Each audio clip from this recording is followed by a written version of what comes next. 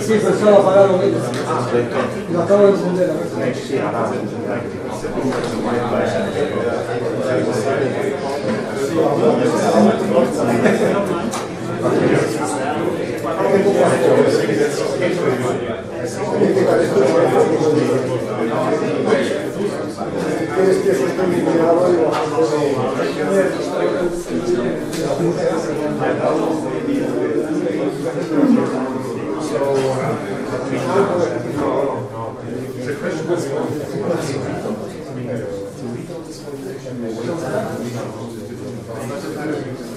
Well, good afternoon, everybody.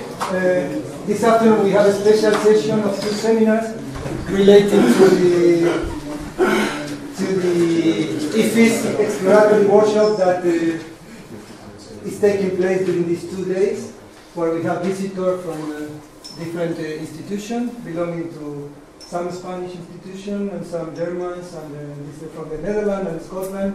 And we have two invited talks. The first one by Dijk from the Free University of Medical Center in Amsterdam.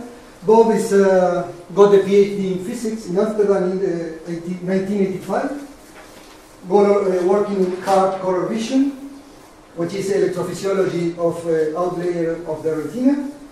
In 1985, he moved to Japan in the Institute of Physiological Science, where he did a postdoc. It was a continuation of his PhD work. In 1986, he came back to the Netherlands, working in the Ophthalmic Research Institute, working in motion processing in awake monkeys. In 87 and 88, he was at the Rockefeller University in New York, working in motion pathway in cats and monkeys.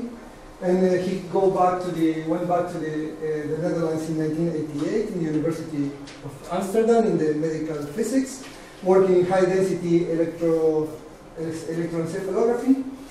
And he started the interest in synchronization properties or aspects.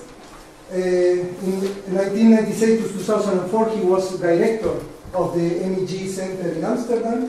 And since 2004, he is a senior researcher at the Physics and Medical Center of the Free University, and his main interests are in dynamics of cortical activity, networks, and cognition.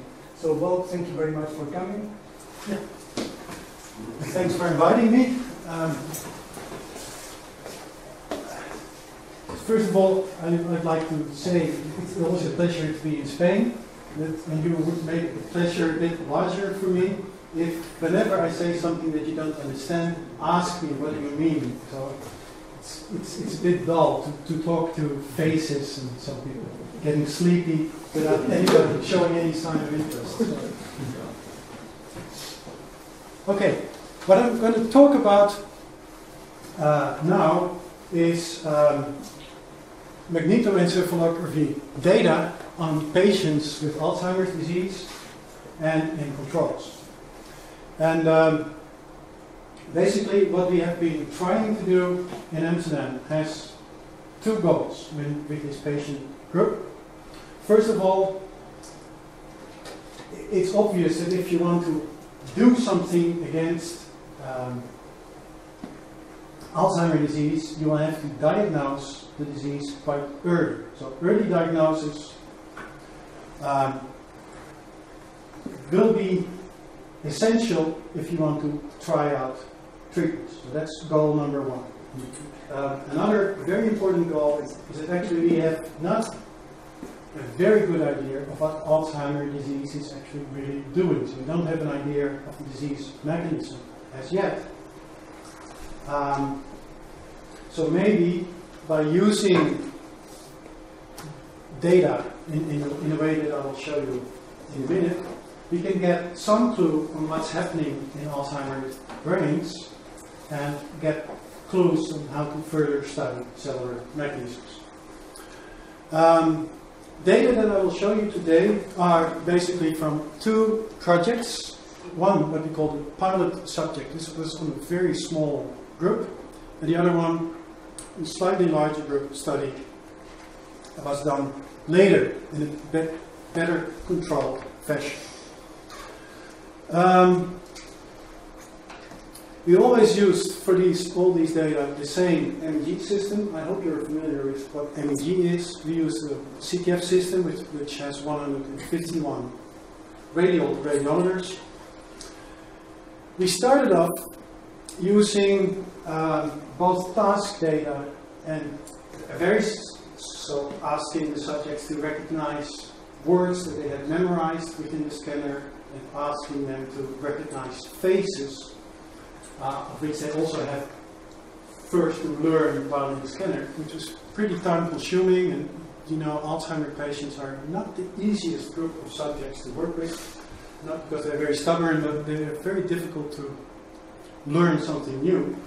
So for instance, a typical example is that we would ask them to say whether they knew a face or not, they had seen it before or not, but then wait with giving the answer until we specifically instructed them to give the answer.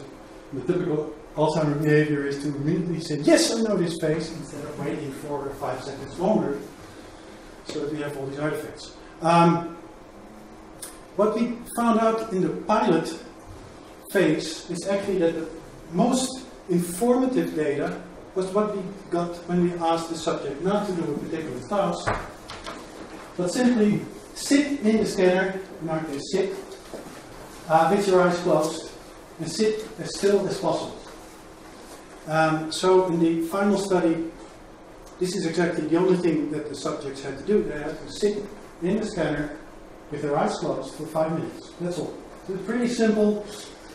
And then the next question is, of course, why do I think this is the most interesting part? Well, I always like this description of the brain. I'm a physicist by training, as you know. Our brains are weakly disturbed systems. It sounds nice, and it's also true, in the sense that most of our brain is talking to itself. So if you want to know how the brain is functioning, you don't have to do anything. You simply let the brain talk to itself and see how it does that. Okay. When we started doing this, there are already a lot of things were known about how the ongoing EEG or MEG in Alzheimer patients is different from that of healthy controls. There's typically a decrease in power in the lower alpha and the lower beta bands, so say from 8 to 10 hertz and from 12 to 20 hertz.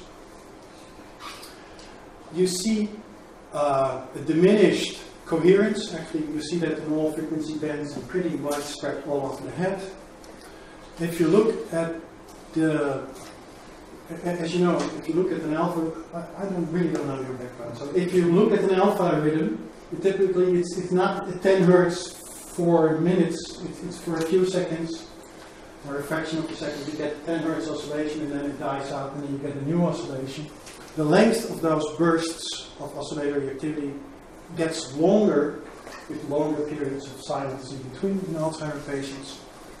And the amount of variability, so the different, especially the topology of the band goes down. So it's more stereotype patterns of almost always the same length and the same appearance. What do you refer by coherence? What do you mean by coherence? Coherence. Coherence is the correlation between the power amplitude spectra of two signals. So is the correlation between the different times? No, within the frequency band. So it's the time the correlation time, for example. Yeah, yeah. So it's the frequency image of the correlation function. As I showed here, you get different behaviors in different frequency bands, so it makes sense to look at coherence. So see how the correlations are different in different frequencies, instead of directly looking at correlations.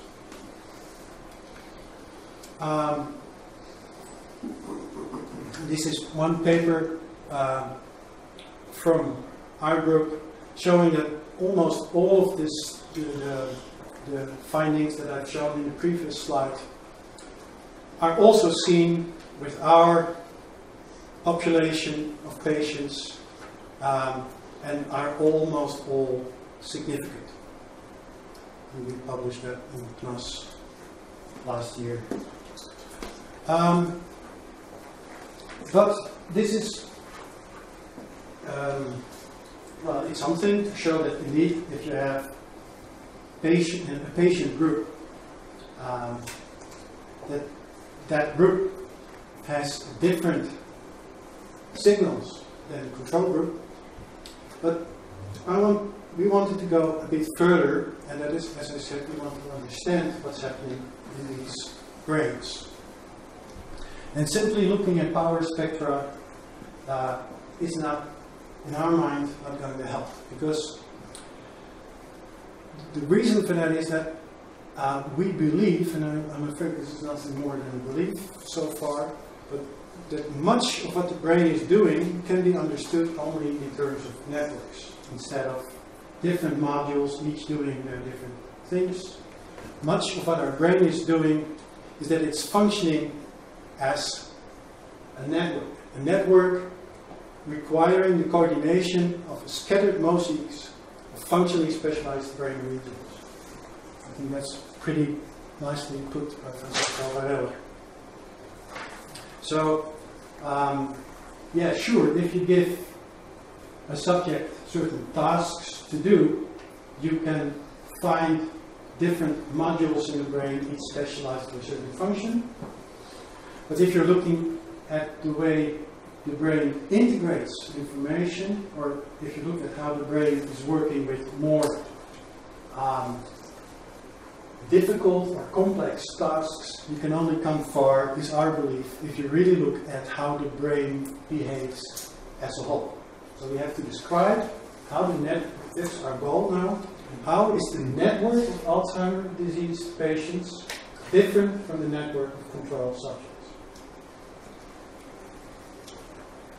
Okay.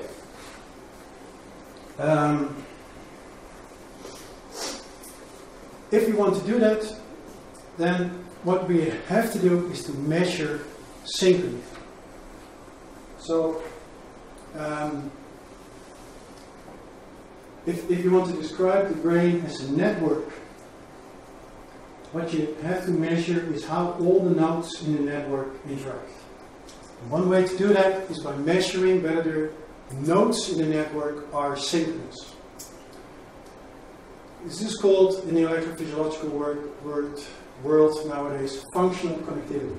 So basically what you're measuring is whether two regions are acting together. This is what we mean by the word synchrony. So what you're looking for are pairwise correlations. And I put this between quotation marks, because you can measure correlations in very many different ways. Okay, if you do that, what you get is for every pair of sensors, basically, and for every epoch, you get one value. This is data multiplication. We started off with 151 channels, which got 1,000 samples per second. Now we have 151 square synchrony values. And to display or analyze them, you can either average over time, over space, over frequency, or combinations of those, or better yet, find some other statistical measure that combines all these averages. So we want to get to a number, a value, that describes a network property of an Alzheimer brain. But we don't want to compare directly the full correlation matrices. Just to show you approximately what I'm trying to aim. This is not Alzheimer data, this is a healthy control subject. This is not this is not MEG, this is EEG. But just to get the message across on how we see in our mind how the brain is working. This is a task, so this is not even undisclosed data. The task is the subject sits for 16 seconds looking at the blank screen. Then for a short period, 1 second, subject is looking at this picture. Really somebody is holding on a piece of paper with that picture on it. picture is taken away, subject is looking at blank space again, and then is asked, what did you see? A simple task, right? And easy if you want to find if somebody has memory problems. You also, this number tells you whether he's good in memorizing visual stuff. Now this box shows the synchrony during this phase where there was no stimulus. This box shows the synchrony in the phase where there was no stimulus. But the subject was actively remembering, what did I see, what did I see? Because the subject knew here, he would have to say something, otherwise he would look stupid. What do I measure here? Now these are 20, the signals are 20 electrons, that's on the vertical axis. The horizontal axis is time, so it's 16 seconds, as I just told you. And with this pseudo color scale, what I'm plotting here is how synchronous, and this is using synchronization likelihood, how synchronous at this time epoch this electrode was with all the other electrons that you're reporting from. And as you see, if you're not doing very much, it's not. This is actually not noise, because our noise level is much larger. But there are at certain points there is more synchrony, and certain electrodes are more interested in the rest of the brain than others. But there isn't much going on. Oops. When you're memorizing stuff, there's lots more variation in synchrony. But it's almost at every electrode that you're recording from, you see these variation in synchrony occurring. You see there's different colors here, so different amounts of synchronization. So red is larger degree of synchronization? Yeah, with red you have more synchronization, and blue means that this electrode, at any point in time, there is hardly any synchronization with other electrodes, the signals of other electrodes. So we can learn two things. This is why I showed it. It's not really something that is spatially localized. There is not, in this experiment, it's not completely visible that there is a memory center where you're memorizing visual stuff. There is also not time-wise, it's very variable. So the amount of synchronization varies strongly over time. Okay, now you can do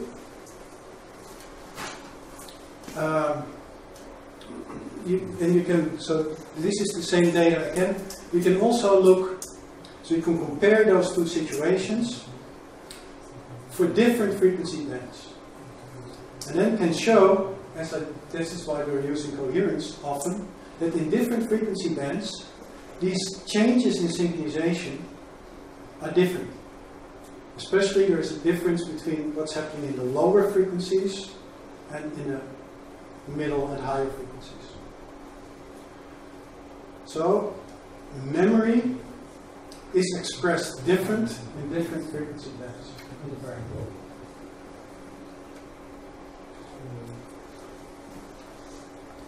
What do we see? What are the blue and the brown bars? Okay, so we have here what's called resting state. This is resting state with memory, or while memorizing. So the blue is when you're waiting for your stimulus, and red is when you're waiting for the question to come, what did you see? And what's the difference? And the difference is that here I have the synchronization for that particular frequency band for those two conditions. Yeah, but more or less the same in both cases. It's more, yeah, you can say all these things are more or less the same, but okay, let's put it this way. There is obviously a difference between those two pictures. Secondly, there isn't much difference between, not a systematic difference between different electrodes. It's also from the previous version. Thirdly, I see increases in synchronization in low frequencies. I see decreases in synchronizations in higher frequencies. And, well, that you have to believe, almost all of these differences are significant. I didn't put asterisks here, but you have to believe me there. The noise level is very small. And this again tells you two things. First of all, the brain is mostly looking at itself. And secondly, if you instruct the subject to do something, which is nice actually that you ask this question, if you instruct the subject to do something, the brain activity isn't changing that much. And if you're right, all these things, there's hardly any difference between the two conditions. But that's because most of the brain is not necessary to memorize such a very simple and small number of details. Beyond all that, you say that it's difficult to say that the upper picture and the bottom pictures represent the same phenomenon, because, as you say, the two pictures on the bottom are clearly different, while in the upper part the difference is barely seen. So they don't clearly reflect the same phenomenon. No, they do. Actually, this picture is coming from the lower beta. So it's this pair of bars. This is the difference between those two pictures. But again, we can see this because why is this different? Because there's only a short period in time where there's lots of synchronization. In the rest of the time, if this wasn't there, oops. If this column wasn't there, it would be the same. It would be the same. So it's only for a very short period of time that there's a difference. And with respect to that, I also ask a question: what happens if you change the time that you wait to ask again? What happens, for instance, if you ask before the burst of signal, or in the burst of signal? Oh, good question. I don't know. Unfortunately, our way to calculate this is so stupidly slow that it would be difficult to really do this. Yeah. No, because the failure to recognize probably decreases in time, right? Or increases, in fact, the failure. Yeah. Yeah. Oh, yeah. If you wait longer, it will. The performance gets worse. Although there are some strange phenomena there as well. Well, for instance, if you do this, we did this with faces. So you have to recognize face-name combination. Then people get very tired. Say if after 100 faces learned, you really are tired. And then the performance goes down and the modulation goes down. Then you say to the subject, take a nap of an hour. You don't give the new stimulus, then the modulation is back and the memory is back. So siestas are very good for you. Anyway, other subject. So this memory experiment is to bring across 2 points. The brain is not changing very much in behavior with different tasks to do or whatever you want, what sort of experiment you want to do. Most of its behavior is determined by itself. So I have very often seen people describing, for instance, fMR experiments saying, well, I now see a contrast between an active and a resting period, as if the brain was doing nothing, and then there's this bright spot, and now it was suddenly there was something happening. This is not true. The brain is always active, and it's hardly changing at all. Secondly, the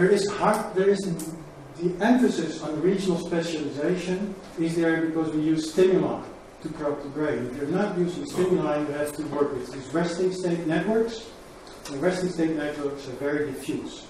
Whatever technique you use to measure resting state networks, they are diffuse.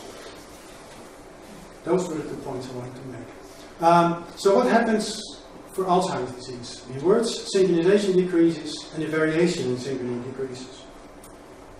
So, first synchronization decreases. So this is simply comparing a group of Alzheimer's with a group of controls, both during the same task, that is, sit still with your eyes closed. So what's happening is that, again, in different frequency bands, we have different behaviors, but typically, for almost all frequency bands, there is a decreased synchronization. And these 3 bars, they're pairs of bars, the differences are significant. This one is not significant. And if you look, what's most promising is if you look at the gamma band, so this isn't a healthy control. I hope the image I just gave you is sort of in your memory now. So this again is a period of only 16 seconds sitting there with your eyes closed, and this is now MEG data. So this is well, all the MEG channels except the ones at the midline. Something like 125 channels in the CTR system. And these little white boxes I drew. And this, we think, are reflections of synchronous cell assemblies, meaning to say that there are certain periods, short periods of time, fractions of seconds, where there is an increased synchronization or decreased synchronization in only a few channels, showing up for that small period of time, this piece of brain is interested in this piece of brain. And then that disappears and comes back again. This is for a healthy brain. If you look at the gamma band, if you sit with your eyes closed, your brain is doing all sorts of things, you're thinking of all sorts of things. And what you see is this huge variation from time to time. And it depends a bit on which correlation measure you take, but correlations are low. It's not going to 1, it's between 0 and 0.2. So this is, most of the brain is interested in something obscure. This is the same data, but now, so this is a healthy control, this is a typical Alzheimer patient. So there's 2 things. There's a decreased synchronization, I've shown you that 2 slides ago, but there's also much less variation. This appearance of cell assemblies popping up, popping down is no longer there. And I'll show that this is, again, these are both phenomena in the same picture. So if you compare healthy controls, you get a higher level of synchrony and a lot stronger synchronization variation than in Alzheimer's. Does that depend on the measure that you use? So in these pictures we use synchronization likelihood. Synchronization likelihood is a measure that tells you, it's a measure of nonlinear synchrony. It tells you how likely it is that if there is a repetition of a behavior in one channel, that there is also repetition of behaviors in the other channel. So that's a particular form of synchronization that you're looking for. This is using phase lag index. Phase lag index actually is measuring phase stability of non-zero phase differences between channels.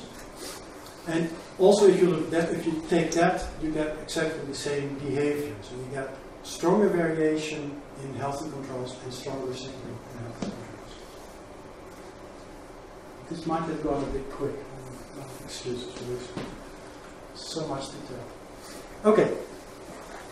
The next step.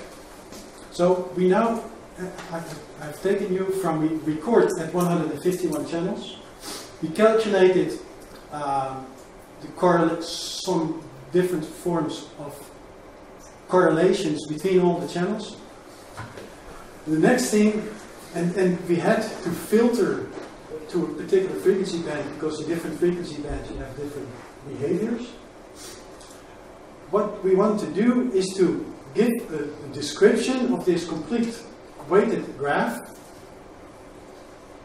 such that the numbers tell you something about the network behavior. Now, here we're using the cluster coefficient and path length. These are probably things you know. But anyway, so this is the way to go. So, again, using phase lag index as the measure for correlation between pairs. So, so I've shown you that the networks the synchronizations are different. The next question is, how do the networks differ? This is a paper from 2 years ago, showing you, first of all, regional group differences in the phase-lag index. So this, again, is differences between Alzheimer's and controls, showing you where, so at which sites, so with these blue things, squares mean that these sites, this is where most of the decrease in synchronization occurs, and the blue lines tells you between those two places most of the desynchronization occurs. You see that you get not only get different overall changes in synchronization, you also get different regional differences in the different frequency bands.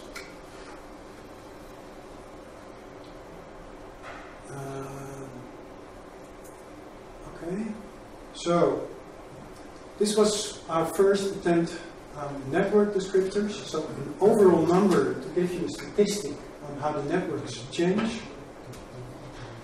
What we did is we measure the correlation, and for every pair we get a correlation which is a weight between two nodes. So that's the end result is then a graph with weighted connections. And we calculated for that graph, we calculated the cluster coefficient and the path length. Do you know what these things mean? I see most of the people nodding and nobody shaking. So what happens is that in Alzheimer's disease, and only for the lower alpha band we found a significant difference, and it was a bit disappointing. So is it within the error bar? No. I mean, 1.041207, but what could be 1.0112 and 1.0413 is within the error bar. The bold phase is the only one that was a significant difference, and the rest was, as I said, a bit disappointing. In effect, I agree that the effect is small, but it is. Okay, I mean 1.04, and you say that it could be between 1.02 and 1.12, compared to 1.07, which could be between 1.04 and 113. This is within the error bar. It is within the ranges of each other, sure. And obviously, this is not going to tell you for an individual subject whether he's going to have Alzheimer's or not. But if we're looking at group differences, this can very well be significant. This is the data that we have. I'm not going to make it more pretty than it is. But then, as promised, the next question is how. So if brain networks are different for Alzheimer patients than for controls, can we find and learn from these a way how the damage occurs? And this we tested using a modeling study. So what we did is, we have this model where we have this data where we know that synchronization and variation in synchronization decrease. And we know at which sites this occurs. And we also know that if you look at the network in alpha band only, that the Alzheimer data set has more random properties, more the properties of a random network, whereas healthy controls more have a small world-like behavior of networks.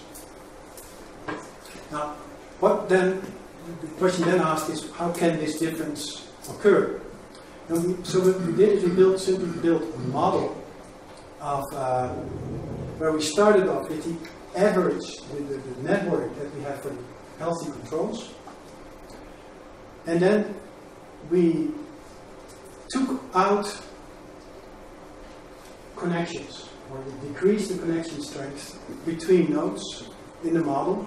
We did that in two ways. We either did it at random, so we randomly selected the connection in the model and decreased it until the average synchronization of the control subjects was identical to that of Alzheimer's disease patients. Or we used those connections that come from a node that has a high connectivity. So we simply tested those two models. And of course, there are more options, but these are the two ones that we tried. And then the result was that if you go from Alzheimer's, so this is if you compare controls to Alzheimer's. So if you go from here to there, you can go in two ways, either through trying to go through random removal of nodes, or remove those nodes that have many connections. And then if you look at the data, then for this data, model data, you have the correct that is similar to Alzheimer's disease patients clustering in path length. So this is not really proving, but it's suggesting that in Alzheimer's disease networks, you have damage that is caused by targeted attack. So it's those nodes which have many connections that for some reason are more prone to be damaged by the disease process. Later, so I've not only shown data from my own site, which is a bit modest, but what is nice is that after we published this in Brain, people who use structural MR in Alzheimer subjects, and you can do the same network description using structural MR images, making correlations of cortical thickness or whatever you want to do. And with this study, they found that if in Alzheimer disease brains, you also get the damage in those places where the MR-based networks have high connectivity. So with two independent measures, you find exactly the same behavior. Moreover, that in these MR brains, at the sites where you typically find hubs, so regions which have a high connectivity to other parts of the brain, those are the regions where you also find anatomical differences in post-mortem with the tangles and fibrils that are typical for Alzheimer's disease. So what we've learned is that for some reason, those nodes, those parts in your brain that talk to many other parts in your brain, or that have a high variation, because those two things are coupled, in the amount of information that is traveling with other regions in your brain, those are damaged in Alzheimer's disease.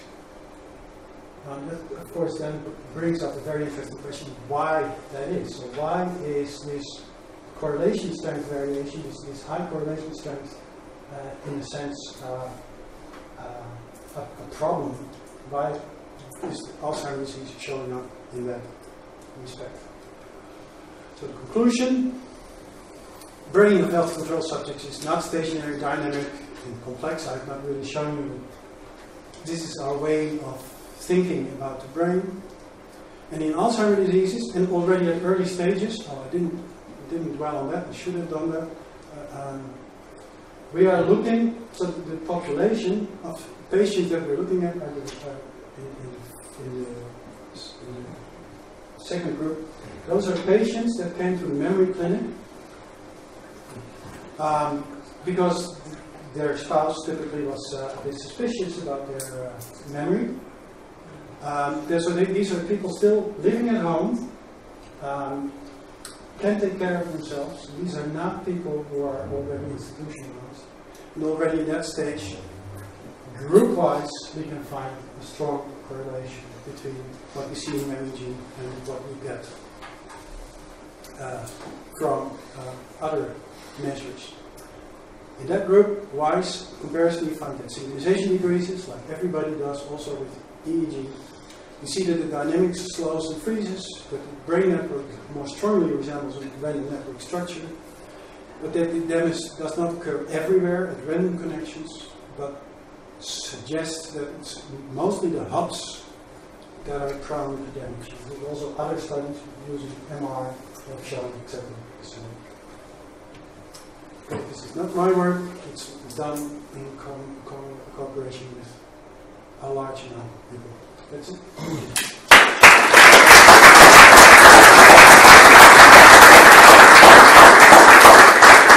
Yes,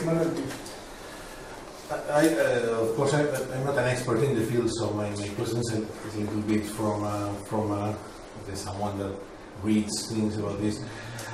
As far as I know, Alzheimer, I mean, it's very difficult to diagnose in live patients. I mean, this is something you touch upon in the before last transparency of this post-mortem studies, the tangle of actions and so on. So when you do the experiment, I mean, you're based on patients that have passed the cognitive test that says that it's Alzheimer compatible. How? I mean, do you later confirm, I mean, whether in post-mortem this was Alzheimer or was some compatible disease? The diagnosis of Alzheimer. No, I understand exactly. You have a very wide variability. It is a very good question, and indeed, the only proof that the subject has Alzheimer is post-mortem. So you have to wait for the subject to die before you're sure what's the disease. The way it's organized in our place is that all subjects that go to the memory clinic get EEG, MEG, MR, psychological testing, clinical story, genetic, familial, so the family is other people in the family who have the same sort of problems. And this complete set of information is then used to reach what's called a consensus diagnosis. So that all the doctors involved agree that this is probably Alzheimer. Who am I to doubt their judgment? It's as good as that. And how many of these subjects already died, I don't know.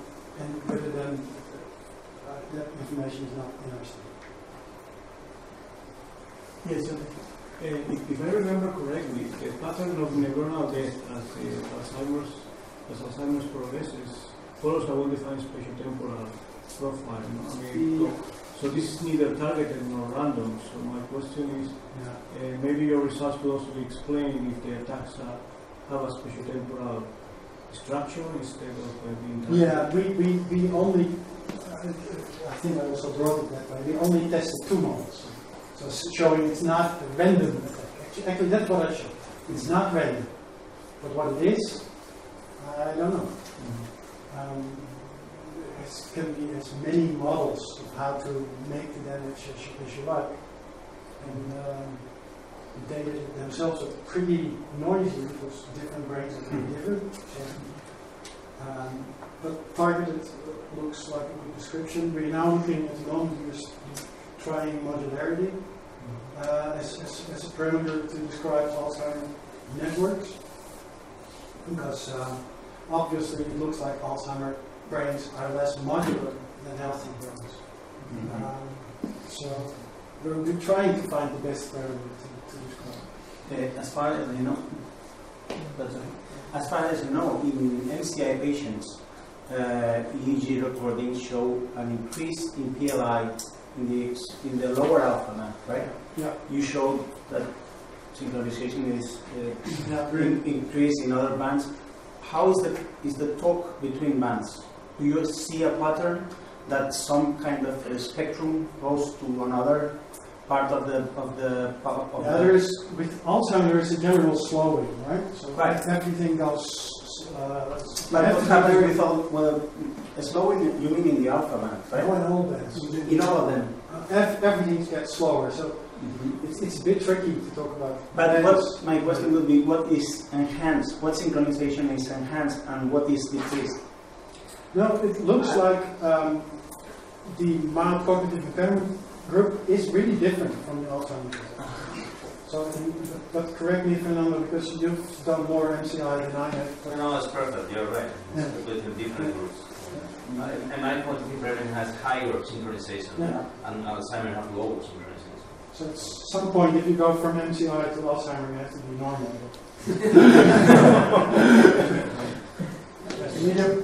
I just, as an outsider in this thing, I'm always surprised to hear about the alpha band, the beta band. I have no idea if this has really some physiological reason or was some historical, technical reason to separate the brain activity in those bands. My question is, if you analyze correlations and likelihoods and all that, analyzing, separating the signal into bands and then analyzing them, is this sensible, or is it better to analyze the full signal without filtering it and see our correlations? No. What is the reason for the splitting in bands? Okay, two reasons. First of all, very practical one. If you take all the frequencies, you will obviously see less differences. And you can argue, yeah, of course I have more parameters, so it's a bigger chance that I find something different. But yeah, in general, you see a difference between high frequencies and lower frequencies. That's one. Then the other question that you then should ask is, how sure are you that where there exactly the borders between different bands are? Well, most of this is actually pretty much based on physiological measurements in animals. So, for instance, we know that if you record in hippocampus and parahippocampal areas, you get these theta rhythms there. So the cells there give you theta rhythms. We also know that if you disconnect the cortex, that cortex will start to oscillate also in low frequencies, typically in delta band. And we know from animal experiments that if you want to bring information from one region to another region, very much of that information transfer is in the higher frequencies, in beta band. The exact borders are, it's very difficult to judge. I think the alpha rhythm is a good example. We know it's a very prominent rhythm. We know that if you get older, that rhythm changes. So having one hard border saying this is the alpha band for everybody makes no sense. But on the other hand, if you do group comparisons, you can hope that these sort of individual variations cancel out. Does this answer your question? Yeah. Among the biochemical studies of the mechanisms of Alzheimer, is there any mechanisms being discussed which could explain these targeted attacks of house? Yeah. Yes. Also, that's. Do we have another hour? Yeah. There's been a number of studies. First of all, I think most people would agree that if you say Alzheimer's disease, they are actually talking about a range of different underlying disease mechanisms. Some Alzheimer's diseases are genetic, and others seem not to be so genetic. One particular interesting thing is that there are particular enzyme deficiencies. If you have those, you are more likely to develop Alzheimer's disease. But it looks like there's actually, within the Alzheimer group, there's two behaviors. You can either start to deteriorate quite early, and then the process goes quite slowly. Or you start off later, but then your capabilities drop much quicker. So I don't never know what would be, but you're better off without any of those two. The other ones I would be a bit skeptical to choose between. But it looks like this, so this late onset but severe is one that is related to enzyme deficiencies. So, and the milder one, which starts quicker, when you're 50 or a little bit older, but goes very slowly, seems not to be related to these biochemical properties. Well, okay, I think we have time for a coffee break and then we continue with the second one. Thanks again.